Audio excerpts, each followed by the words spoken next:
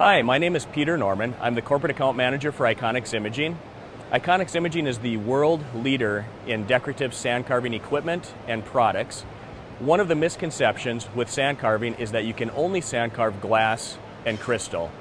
Another misconception is that sand carving is dirty and messy. Today, we're going to show you the diversity of sand carving, the multiple substrates that you can sand carve, and show you how clean sand carving can be. At IKONICS Imaging, with the photoresist film we manufacture, we have wet process film and dry process film. Today, we're going to be demonstrating the diversity of sand carving using our wet process photoresist film. The first thing you do is you start with your artwork. With wet process film, you use a positive instead of a negative. Once you print your artwork, you expose the artwork to the photoresist film. We're using R5 self-adhesive photoresist film. Using the standard electrolyte exposure unit, exposure time only takes between 40 and 60 seconds in the electrolyte, depending on the intensity of your bulb.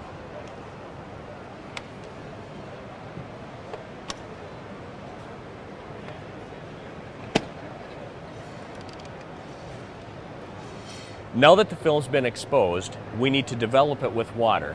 You can develop it in a laundry sink using a hand washout nozzle, or you can use an automated washout unit. Today we're going to be demonstrating the washout process using our AquaBlast Pro automated washout unit that utilizes our SmartFlow technology. Basically, you load the film on the drum, attach it to the drum with magnets,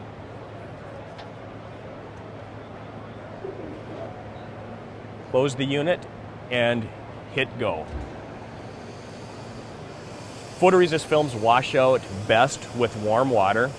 A typical 3 mil film will take, in a washout unit like this, approximately 30 to 40 seconds to wash out. Thicker films may take up to a minute. Once the film is developed with water, you need to dry it. You can either dry it by hang drying it, or you can get a dryer that'll speed up the drying process. We're using today our PB500 drying unit, which will dry the film in about 5 to 10 minutes, depending on the thickness of the film. Once the film is dry, you take it out. You can see there's no water on the film. We're ready to place this on release paper and cut the individual stencils out to be applied to the substrate that you're going to sandblast. Now we're ready to apply the film to the release paper so that we can cut it out into individual stencils. So basically, you'll lay the film down on your release paper, squeegee it down to take the air out. If you're not ready to sandblast right away and you want to store these stencils because you do a job multiple times throughout the year, you can store it on the release paper and pull it out 6 months down the road, and as long as you've squeegeed all the air out, the stencil will be fine and the adhesive is still active. Once the stencils are cut into individual pieces, we're ready to apply them to the substrate that you're going to sand carve. We'll be demonstrating the sand carving on a ceramic mug. It's important to clean whatever substrate that you're going to sand carve, so use a typical glass cleaner. Foam cleaners work best, and wipe the surface of any oils, residues, dust. And once the substrate is clean, you're ready to apply the mask. So you peel the mask off of the release paper, and then apply it to the substrate of choice. Now, photoresist film, most photoresist films are pressure sensitive, so the more pressure that you apply, the better it's going to stick to the substrate. But because it's pressure sensitive, the photoresist films are repositionable.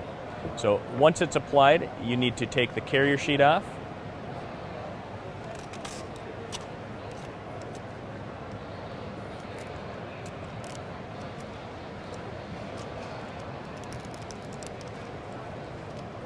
and any areas where you don't want any overblast, you would just use masking tape or painter's tape to resist the grit. And once that's applied, we are ready to sandblast. Now that the mask has been applied and you've taped up any areas you don't want any overblast, you're ready to sand carve. As I mentioned earlier, one of the misconceptions of sand carving is that it's messy and dirty. As you can see, we loaded this piece right in the front armholes. As we're sandblasting, the grit is not coming out of the machine. The reason being is we have clean flow technology in our sand carving equipment. This is our Crystal Blast Elite. Our clean flow technology allows you to sandblast with open arm ports and not worry about the dust to come out. Our Crystal Blast Elite, being the cleanest sand carver in the industry utilizing our clean flow technology, has the largest dust collector in the industry. With our clean flow 700 CFM dust collector with pneumatic reverse pulse cleaning, you're able to clean the filter while you're sandblasting. No other sand carver allows you to do that. With pneumatic reverse pulse, it's automated. You don't have to push a button on the back or shake a handle or anything like that. You just hit the button and it shoots compressed air at the filter. All of our controls are ergonomic, so not only is our sand carver clean, but it's ergonomic. Everything is eye level. You can turn the pressure up and down while you're sandblasting. You can turn it on and off. We even have an LED light for inspecting crystal through the back so you can make sure that you've sand carved as deep as you want to.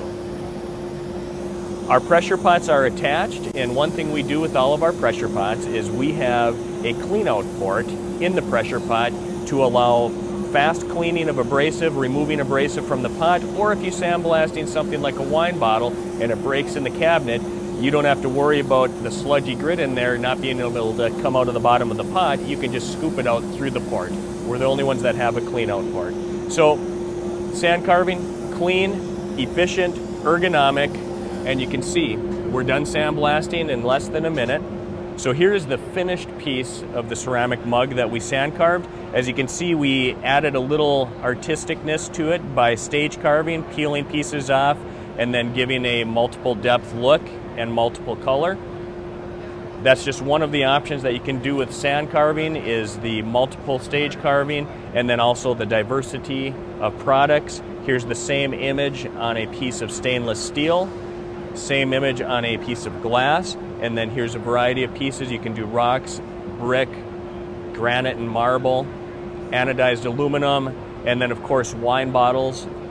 For more information on sand carving, please come visit us at the NBM Philadelphia trade show, or visit our website at IKONICSimaging.com. Thank you.